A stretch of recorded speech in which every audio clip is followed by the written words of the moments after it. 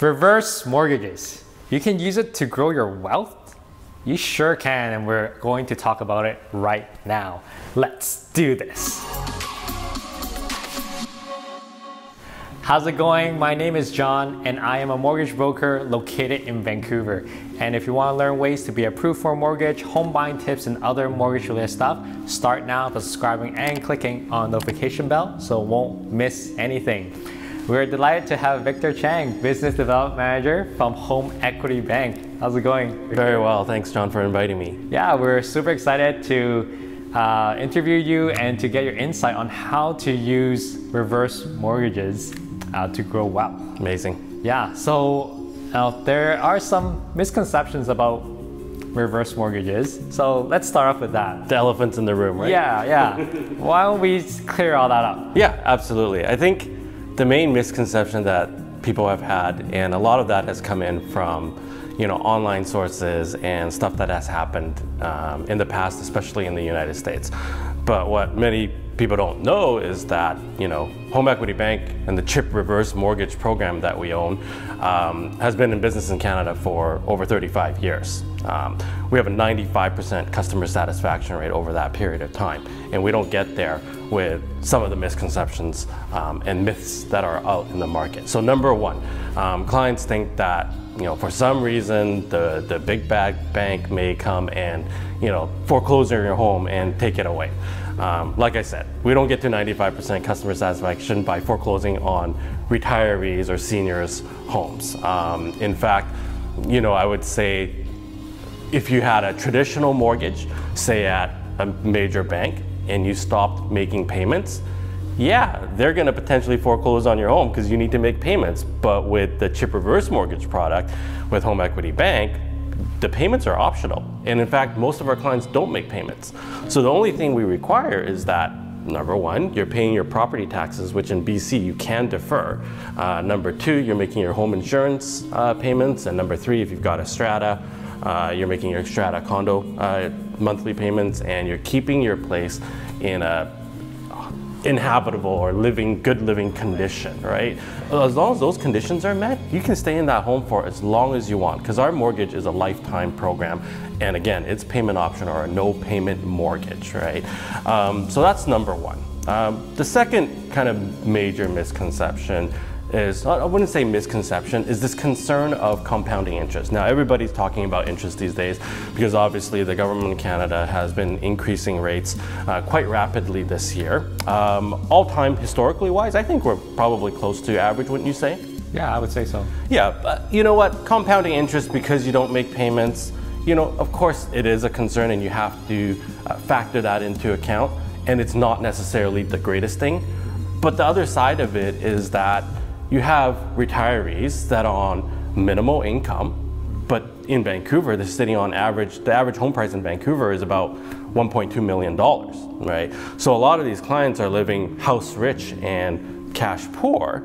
And unfortunately, that's not a way to live either, right? So you have to factor out, what you want in your life and what you want through your retirement years, how you want it, because many people don't realize that yeah, they are multimillionaires.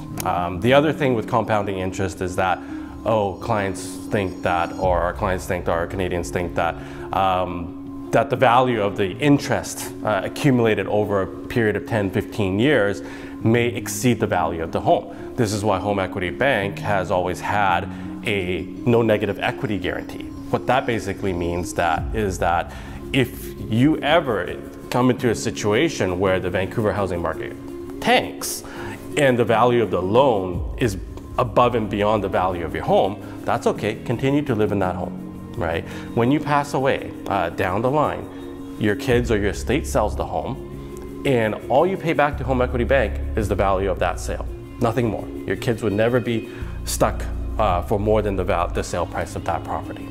Right.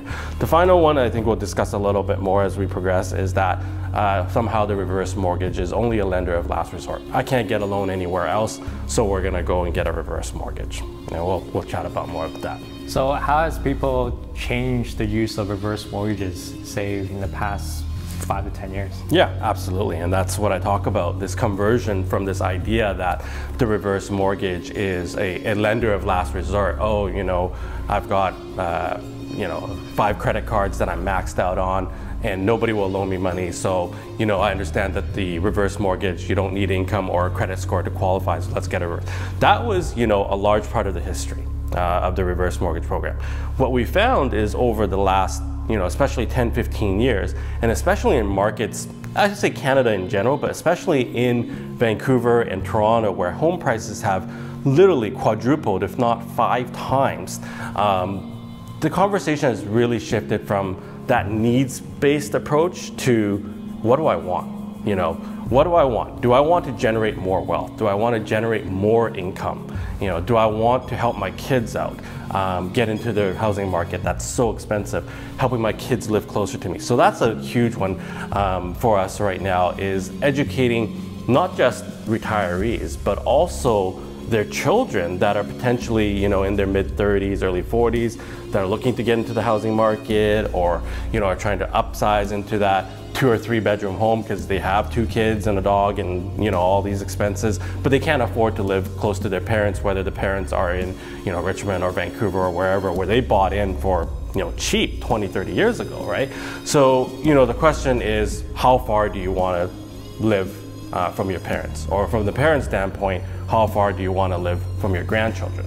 Because if the parents have a $2 million home and they can afford to take out 10% of the value of that home tax-free to help the children with a down payment, all of a sudden that's the difference between living from an hour and a half away to 5 to 10 minutes away, right? So we do a lot of that these days. So is that what we're seeing the trend is, where parents are doing a reverse mortgage and then helping the kids out to purchase? Yeah, I mean, whether you're a parent listening to this YouTube video, or if you're a adult child listening to this video, I would say always evaluate the circumstances, right? You might have a significant down payment that you can contribute to your home already, but the reality is you got to analyze what the cost associated with that is, right? You have to analyze, are you selling stocks? Are you selling mutual funds? Are you taking money out of, your company's stock options? Because last year I had a client that was going to withdraw $400,000 out of his Amazon stock option plan to pay 50% tax to get $200,000 out. Meanwhile, the shares were growing at 40% a year. I mean, that opportunity cost is huge. If you're asking your parents for some help, that's great that the parents can help you, but what's their cost, right? Are they going to lose their old age security because they've taken too much income as a result of selling, out of their RSPs or their RIFs? Are they selling mutual funds? What's the growth of that mutual fund, right? You got to consider all the costs and then look at, could we take some tax-free money out of their home? We're not talking 50% of the value of their home. We're talking maybe 10, 15% at most. And then is there a plan to potentially repay the interest on that? So there's a lot of conversation around that. But beyond helping kids with a down payment, the other things that we're seeing a lot in the market are, when we look at our average retiree, 65-year-old couple, the number one concern is, do I have enough money to last me through my retirement years? And unfortunately, people are living longer. Fortunately, unfortunately, people are living longer and longer, right? My parents are, in their mid-70s. My grandparents one's 102 in Shanghai. The other one, I just saw a photo. She finally got out of lockdown out of Shanghai, but she's 102. My other grandma in Richmond is 98, right? So there's a lot of longevity in my family, and I don't know about yours, but the question is always, from a child standpoint, me and my brother are thinking, do my parents have enough money to, retire on it? And if I had known about the reverse mortgage program 10 years ago when my parents were in their 60s and just retired, I would have suggested to them something like, why don't you take some equity out of your home and provide you with an income stream? Whether that's through our Income Advantage program, which is a direct $1,000 a month, $2,000 a month of income to put in your pocket, or whether you take a lump sum amount and maybe you buy a rental property in Vancouver.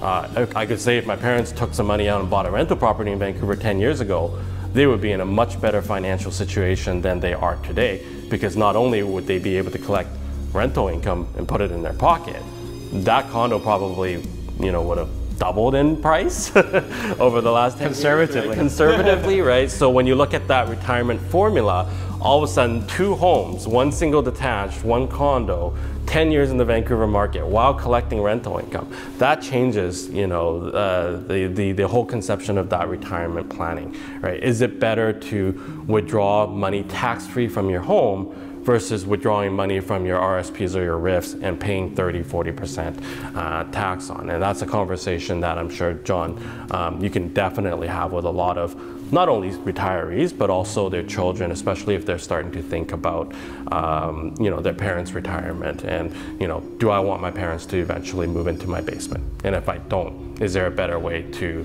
help them with their plan? So those are really amazing ideas. I'm sure there are thousands of different creative ways to use a reverse mortgage. But what would be like the closing thoughts that you would like to share for those who are watching this video right now? Yeah, I mean, don't be shy to educate yourself, right? Ask questions, learn the truth, talk to John, you know, talk to your mortgage broker to find what the reality of this program is, right? HomeEquity Bank was recently acquired by the Ontario Teachers Pension Plan. We're also a Schedule I bank. You think one of the most conservative and largest pensions in the world have decided to make a major investment in a reverse mortgage company. We've got Peter Mansbridge, that's a spokesperson for us. We've got Patty Lovett-Reed, who used to be the chief CTV financial commentator, that's, you know, talking about retirement planning concepts. The reality is that the program has changed significantly, and a lot of that is driven by the wealth creation of the real estate market in Canada. What I can say is that, think of it this way, right? If you won the 649, right, or the Lotto Max, right, all of a sudden you're a multi-millionaire. Are you gonna park that money at your bank and they say that, oh, to withdraw it, it's gonna cost you, whether it's 5% interest or 7% interest, are you gonna say no and just let it sit there at the bank, wait for you to pass away and then give it to your children? No, of course not. You're gonna spend some of it. But the reality is that many people living in Canada have won the real estate lottery, right? And they just don't realize it. And the bank is not their TD bank or RBC. The bank is actually in their home, and it's just educating and making that right decision on how to release that equity out of the home, talking to your mortgage broker, your financial advisor, your accountant, to see if it is a good option, right? So, yeah. And there you go. We just went over how to grow wealth using reverse mortgage. And please remember to subscribe to my YouTube channel to learn more, and make sure you click on the notification bell so you won't miss a video. I'm John Lee, mortgage broker and CEO of Rise Mortgage. We're always achieving your approval.